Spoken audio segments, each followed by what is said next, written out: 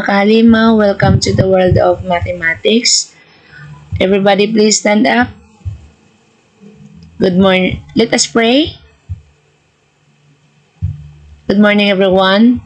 Please be seated. Who is absent? Very good, there is no absent. Everybody please read our classroom rules. Follow the golden rule. Treat others as you would like to be treated. Raise your hand when you would like to speak in class, and then cooperate with your group. So class, we will sing a song, Camp Quadrilaterals. I will give you 2 minutes to familiarize our lyrics. Time is up. Everybody sing a song.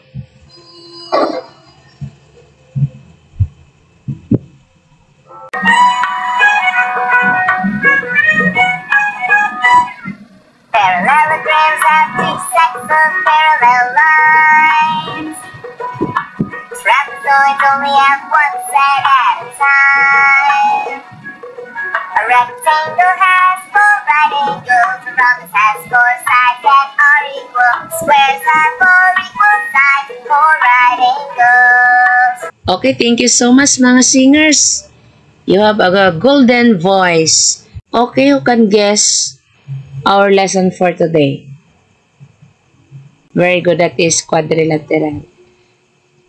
Everybody please read our objectives. At the end of the 1-hour class session, the student should be able to identify different kinds of quadrilaterals, define the basic term about quadrilaterals, and then participate actively in class discussion.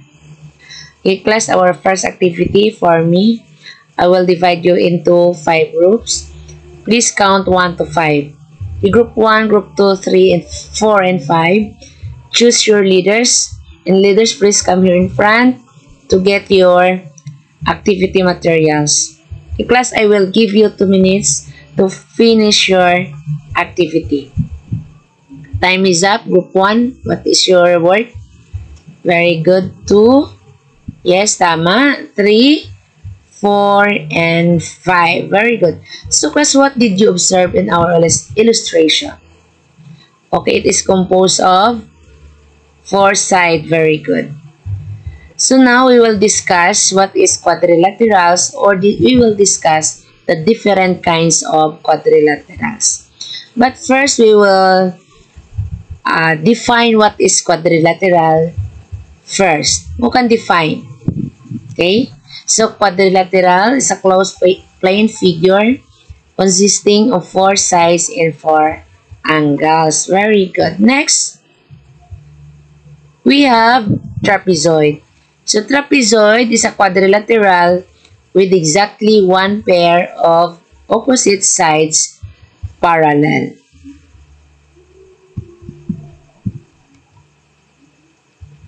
Next, what is that? Okay, very good. That is parallelogram. Do you have any idea what is parallelogram? Okay, parallelogram is a quadrilateral with 2 pairs of opposite sides that are parallel. Okay, next. What is that? That is, yes, that is kite. What is kite, class?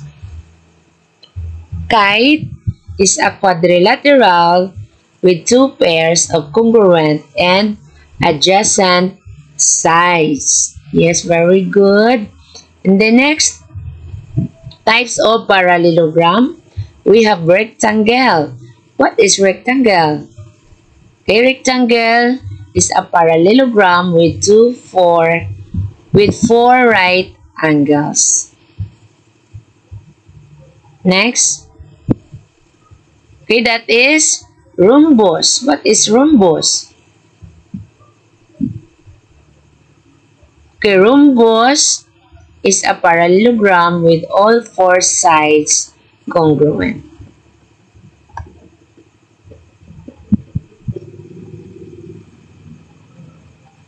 Okay, next.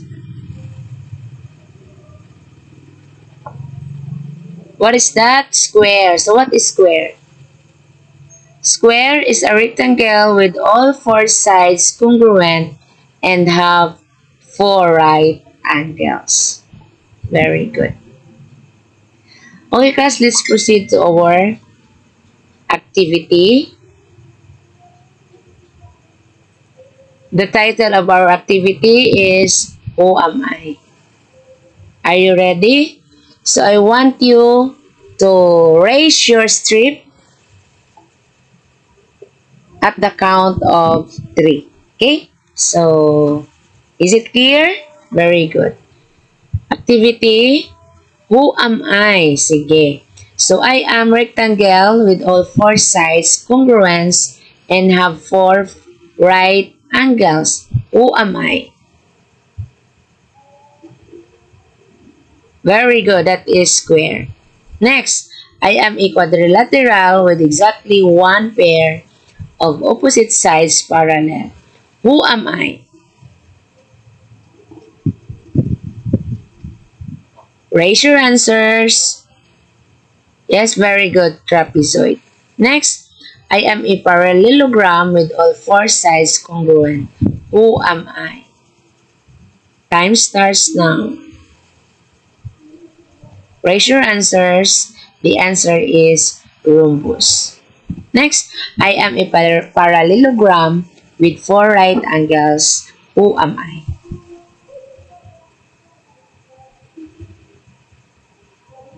Answers, rectangle. Next, I am a quadrilateral with 2 pairs of congruent and adjacent sides. Who am I?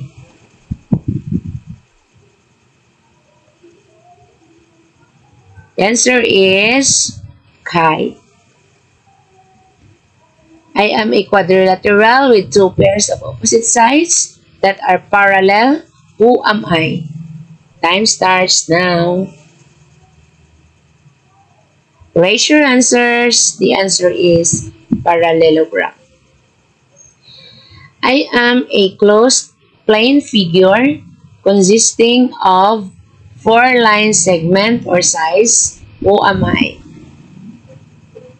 That is quadrilateral. Okay, we will have an individual quiz.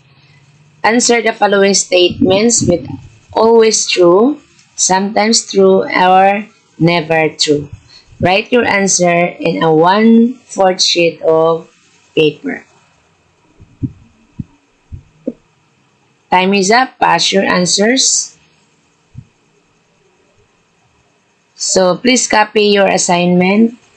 In a 1/2 sheet of paper, name all the parallelogram that possess the given, then pass it tomorrow. Goodbye everyone and have a good day. Please like, share, comment, subscribe, and hit the notification bell for more upcoming videos. Thank you for watching.